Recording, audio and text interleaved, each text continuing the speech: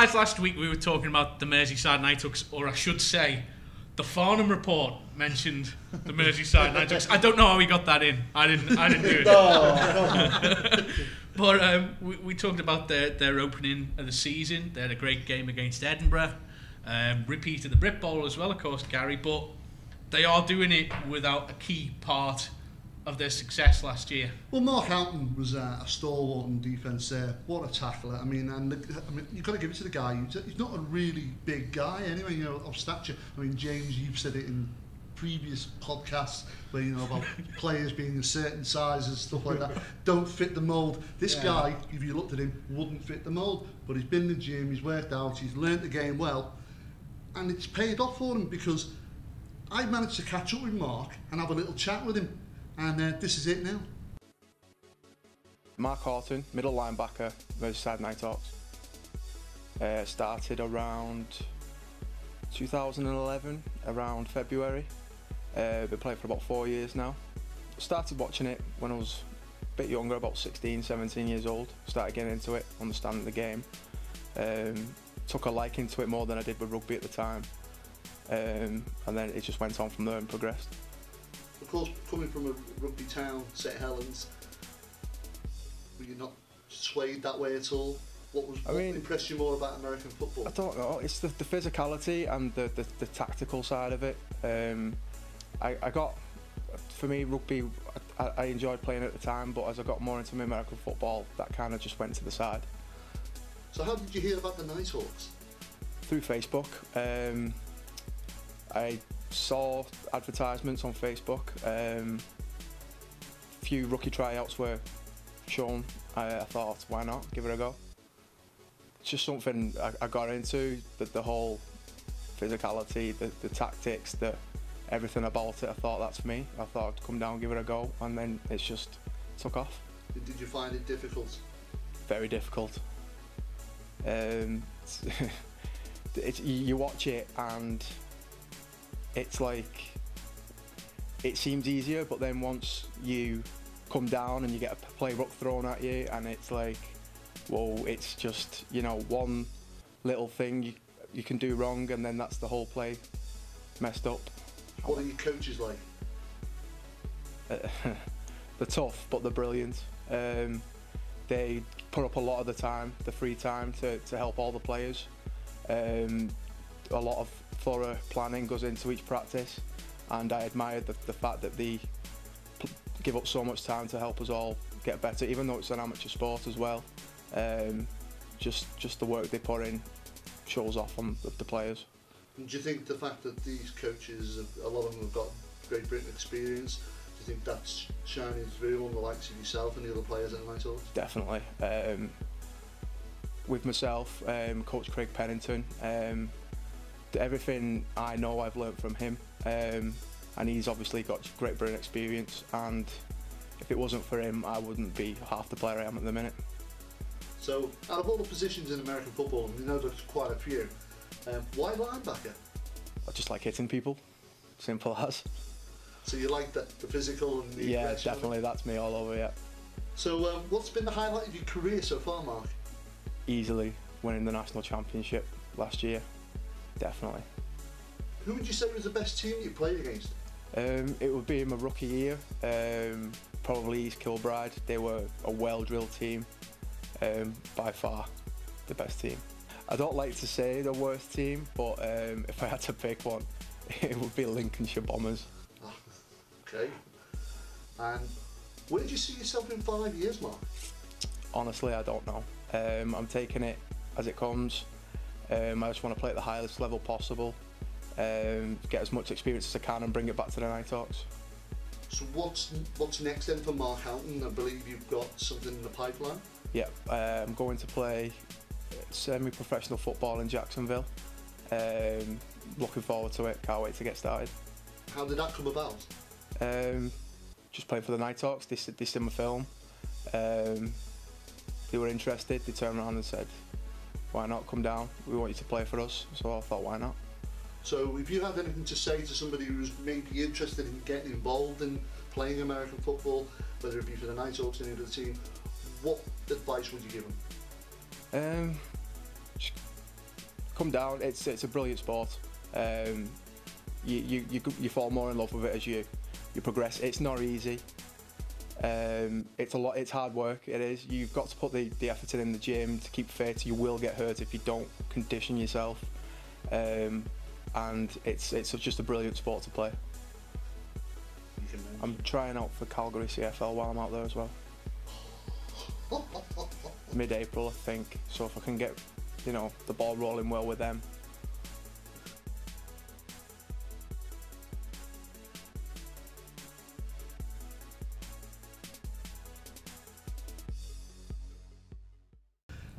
To get spotted or to get that opportunity to go abroad, you're going to snap it up, aren't you? There's not many players, but saying that, there's a few guys in this country that have managed to make that little leap across the water to play. I mean, men like Watson, he's gone and played for the Raiders in the NFL. Yeah, but that's the Raiders. I mean, hey, no, don't be knocking the Raiders. They'll take anyone. We're talking about players getting the opportunity to make it. Paper bag, please. Mark's fortunate enough to have got hooked up with a team in Jacksonville. I think it's the Apostles. But it's. Well, we're wishing him the best of luck. I mean, if it works out for him, great. Obviously, Mark said he'll catch up with us soon and give us an update on what's going on there. And hopefully he'll give us a little insight of what it's been like for a British guy to go over there and do that. And it's something. I remember speaking to a guy from the Blackpool Seagulls, one of the hockey rec leagues. I was about to say that's the worst American football team. Seagulls, go Seagulls! Maybe it's like free chip night. Everyone just no chips on the ice. Throw bears, throw some fish. This guy was talking about the difference, because he was Canadian, and he said about the difference in standards between the Canadian leagues and the British leagues, because obviously kids have been playing it over there in Canada and the US since they were this high. Well, they're brought up with it. They're brought up with it, and in some respects he thought some of the professional leagues over here looked pee-wee. That kind of talent level. It's an uphill battle surely for somebody like Mark Houghton, who's going over to America with a couple of years experience in comparison to kids who've been playing it since they could walk. I suppose the biggest barrier to a UK-based player is not you can have all the talents in the world, but you don't have access to that high-quality coaching that you need to bring on those skills and teach you the fundamentals of the game. Well, I disagree with you a little bit there, James, because as much as I would have said that maybe 2 or 3 years ago, the game has actually improved in Britain, which is surprising. It's not like 1950s football, soccer, where they're all running around chasing the ball. It's they're silly nannies. 22 people running around after the ball. They actually do work hard. The coaches do work hard. They're doing their own training. I mean, take the Nighthawks for example. I mean, the coaching staff that they've got there is really, really impressive this year. Last year they proved that they've gone to a bowl and done what. This year, they're doing just as well by, of course, having that second repeat game against Edinburgh, where everybody was sort of like tipping it to be Edinburgh the favourite team in that, because it was in their home ground. But the Nighthawks, even Edinburgh's coaching staff, praised the Nighthawks coaching staff for what they did. But I see where James is going with this, because what he's saying is, you did have, up until maybe 10 years ago, you'd had NFL Europe. So you had an option for NFL quality coaches. However good the coaches are, and I'm not disputing how good the coaches are, because rightly so, Merseyside Nighthawks specifically are highlighted as a team that's got phenomenal coaching going on there at the moment. But you had a calibre of coaches coming over that were a source of knowledge and information that could be imparted to the British coaches that you're maybe not getting now. But I could return serve on that though, because don't forget, you've got people like Tony Allen involved with the London Warriors. What a programme they've got going. Yeah. And Tony was heavily involved with the London Monarchs setup. You've got lots of other people that are involved in all the NFL setups that have all been that involved have all in benefited from the NFL Europe though. Exactly. Mm. Yes. But what I'm saying they've spread that on, and because they have spread it on, but they've spread it on because there was an opportunity to use some of that NFL experience. If you take NFL Europe out the picture and it never happened, does Tony Allen get to that standard where he can impart such great skill onto other teams? Well, no, because what they do is door of opportunity opened for them. They went abroad. Yeah. So they went to America, like Marvin Allen and a few others. Aiden Daird, who went over there as well. He's been involved with the Dallas Cowboys. For example, that young lad that played the Warriors got that opportunity to walk on. I mean, things like that are starting to move on. Little doors of opportunity are opening. The people who've been in that position at the right time, the right place, are taking it, grasped it, and then what they've done is they've actually fed that back into the system back here, and it's worked.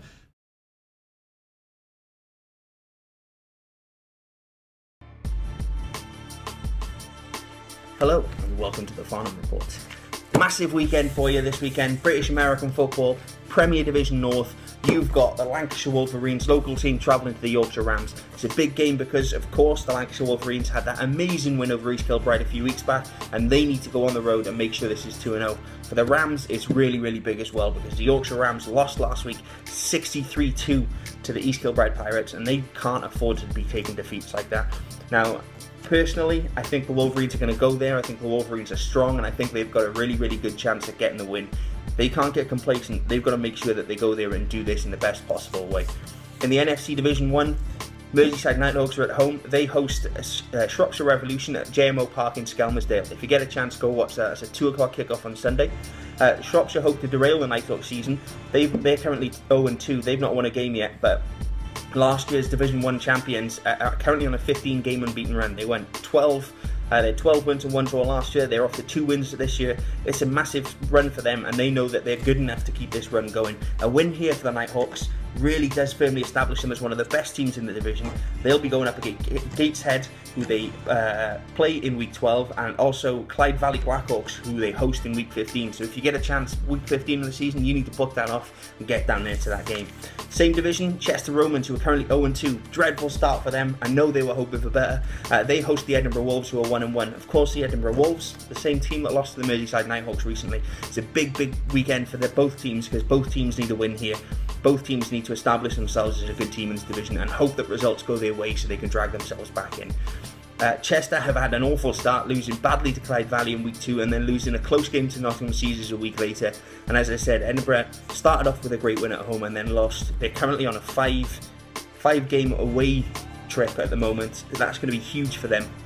Could really help out with the division.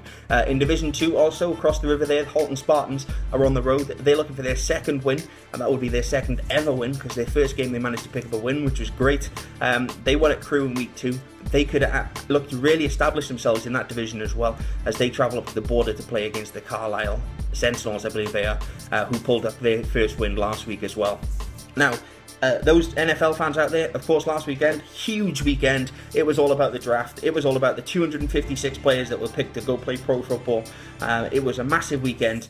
Big talking points, of course, was there was a huge amount of anticipation about exactly who was going to go where and who was going to trade up. It turned out it was really boring. Nobody traded up. The first 2 picks, of course, were Jameis Winston to Tampa Bay and Marcus Mariota, as Roger Goodell apparently called him, to the Tennessee Titans. I think if you look at the draft, it was a huge win for some teams. Tennessee Titans seemed to come out really, really big winners. They added Mariota and a red zone threat, Darrell Green Beckham. Don't quote me on the name. Those names are getting difficult by the day. But they've got a great core of young, talented players. Whether it's this season this year, it might be too early, but they're certainly looking good. The UK-bound Jacksonville Jaguars, over the last few years, they've been awful, which means they've had a lot of picks. But they seem to be turning those in. It's the 3rd year for Coach Gus Bradley, and I genuinely think that they're looking like a much stronger team this year. Certainly going to have a good chance. The losers, really, the New Orleans Saints had 5 picks in the first 78, and they never drafted anybody that anybody seems to be talking about or nobody's raving about. So I guess we'll see how that goes. The Cleveland Browns, what is going on with that team? They seem to be just disappearing into mediocrity. Can't say much more about them. Swinging through now onto the baseball. I don't know if any of you follow the baseball, but A-Rod this week hit his 660th home run. That is a huge feat. That is a massive feat. The problem is, he's been linked with steroids. What can you say? Steroids, steroids, steroids. That's baseball. It's been that way for a long time. What can you... give the guys credit.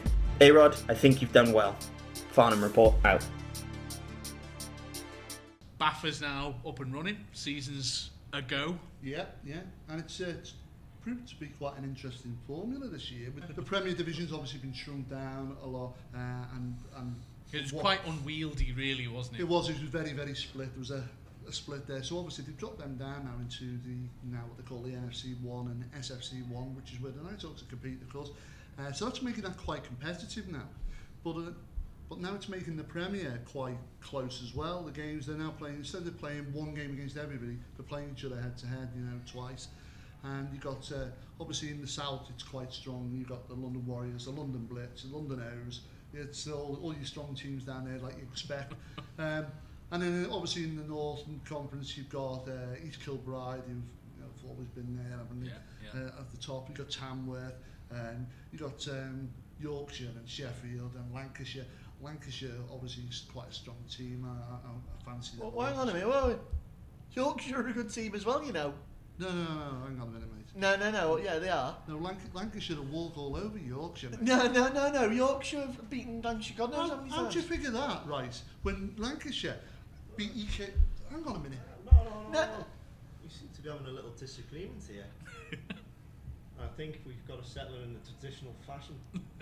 And a bit of premature speculation. Okay. There's only one way I know. Why, I accept your invitation, sir. And these teams are playing this weekend, are they? Yeah. I do believe they are, yeah. Well, So it's timely as well. It's Battle of the War of the Roses. War of the Roses. Gary, are you ready? I think I am. 3, 2, 1.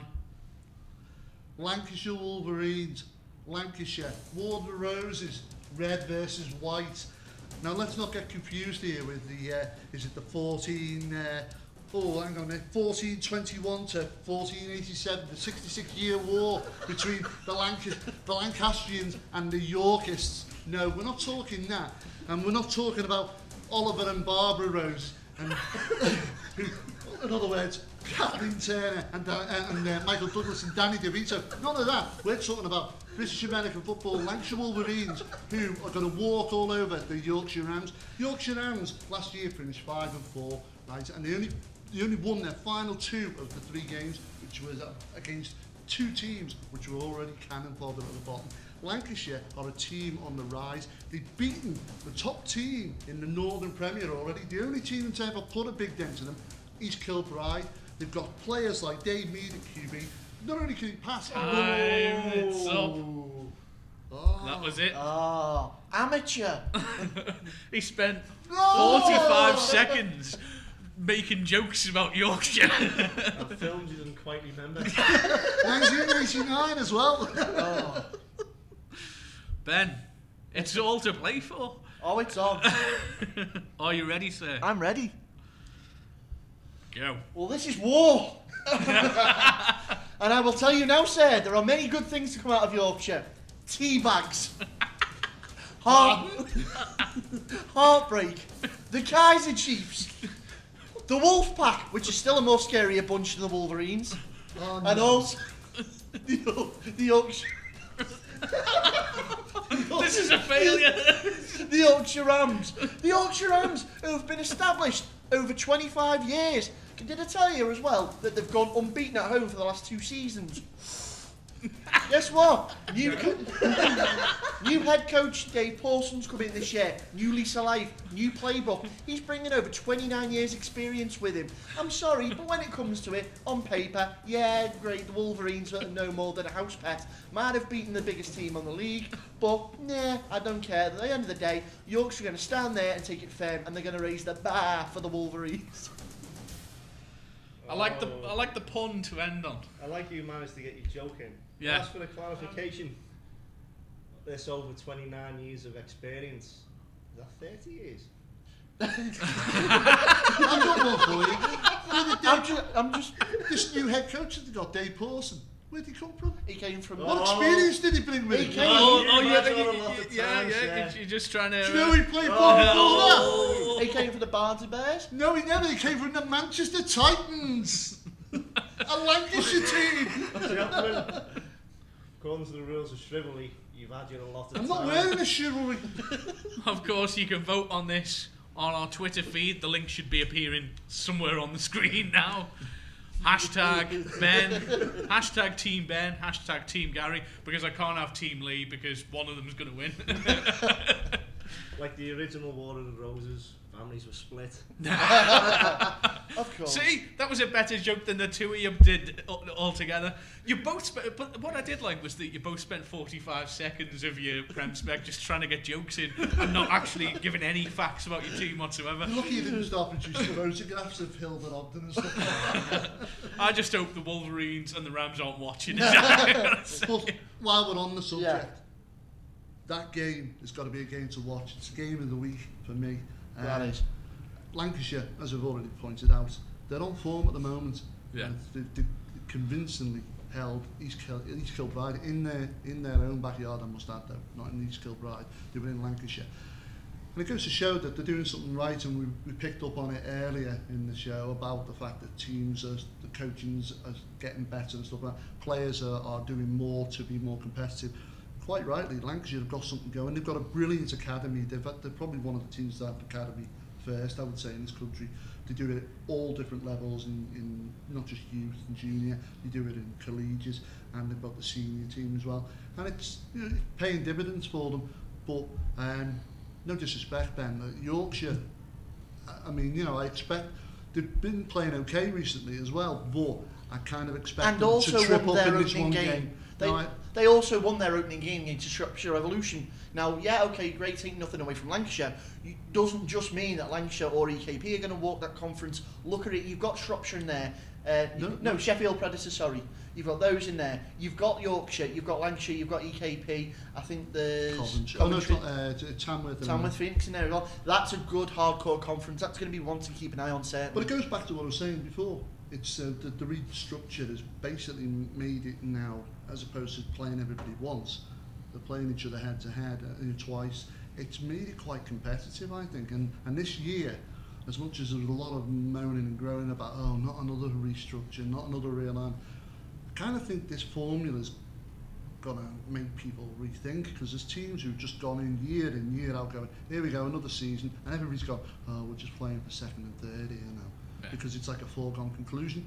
But it's not the case anymore. There's teams out there that are actually going, at the end of a season, we finished second or we finished third.